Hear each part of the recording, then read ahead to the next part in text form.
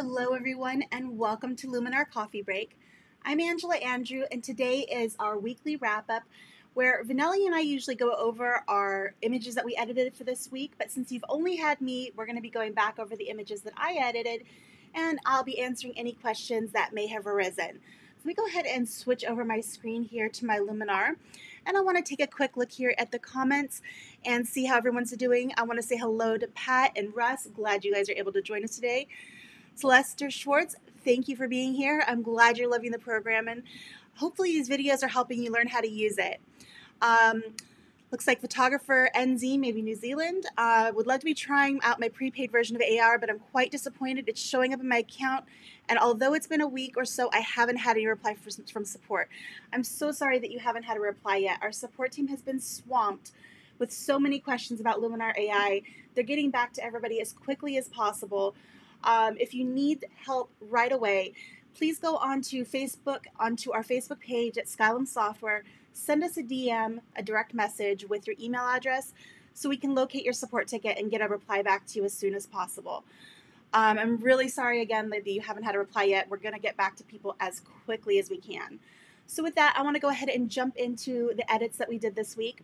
The first one up on the screen is, the topic was how to do a vintage portrait look. And so this one was a great topic because we have this lovely young woman in her kind of bohemian chic attire that really lent itself well to a vintage portrait look. So let me go ahead and show you our before image here. There's the before. It's a great picture, really nice. And then there's the after. What I did was started with a template and then added a little bit more detail using AI structure to the background, added a vignette, and did a little bit of enhancement to her eyes to just really bring them out. So it turned out really well. Let me go ahead and show you which template I used. I started by going into this influencer collection, which I'm really growing to love, and I used Cozy Den. Now the first thing I did once I got over to the edit tab was Cozy Den automatically adds in a little bit of film grain.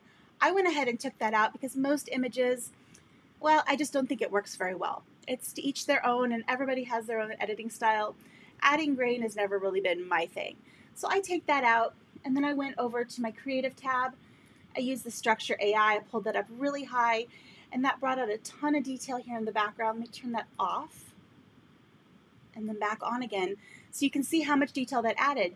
The really cool thing about structure AI is that it's human aware. When you take the structure to the right, it automatically detects that there's a human in the image. It brings out all of the really cool detail around her, around the person, and it retains all of the natural textures to the skin tones. In previous, other software and previous iterations of even Luminar, some of the really early versions, structure and clarity affected everything, and it can get really damaging to skin tones and skin texture and make it look really kind of craggly, and especially for a female portrait, it's not a good look. So with structure AI being human aware, we're able to pull that up to the right really high, get all that beautiful detail around her without destroying the portrait. So we brought that up, and then to really bring the eye into the subject, I added a nice soft vignette. So did that, and then over here in the portrait tools, we went to the face AI and went down here and really brought up the eye enhancer, added a little bit of iris flare, just to give her that real nice twinkle in her eyes. So again, let's take a look here at the before and the after. I love how that portrait turned out. Now the second image we did this week was this one, and we talked about how to bring out, or let's see, what was the exact title?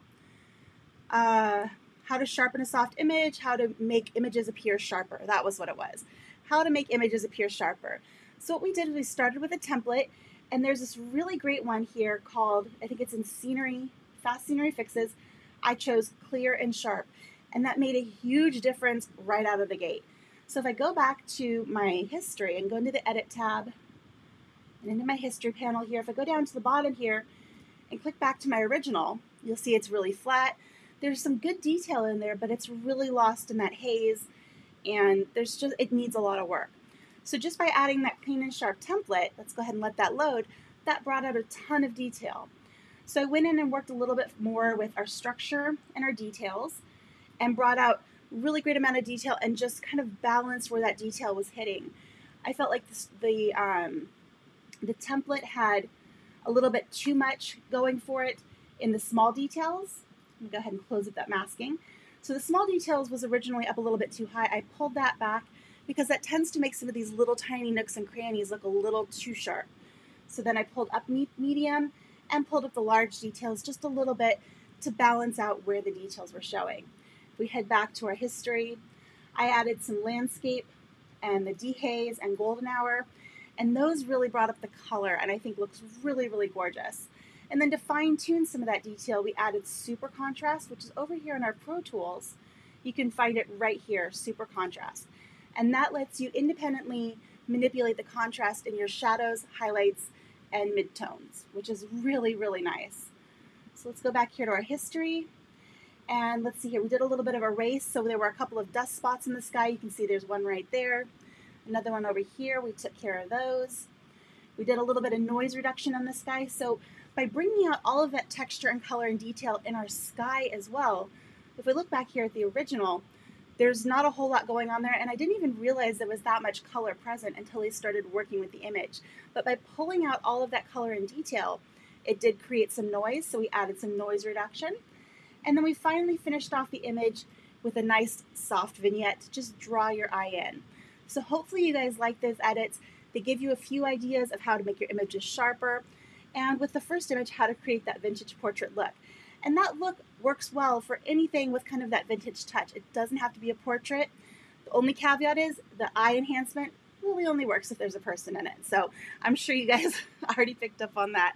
Let me take a quick look here at the comments and see what's going on. Pat says she's loving AI but misses the luminosity masks. Yeah, I totally get that. I miss them too. I found them to be very helpful, and hopefully they bring those back. I don't have any word on if that's going to happen just yet, but I'll keep you posted if I hear anything. And definitely make sure those feature requests are sent to support@skylum.com, which it looks like you already have. Support@skylum.com for feature requests. All right, so those are our images for this week. If there are any other questions, go ahead and pop them into the comments. And if I don't see anything else pop up in the next few seconds, I'll go ahead and wrap up. I want to wish you guys a wonderful week and a very Merry Christmas, or whatever holidays you choose to celebrate. Wherever you are in the world, I hope that this brings you blessings and that you have a wonderful weekend. Vanelli and I will be back next week on Monday.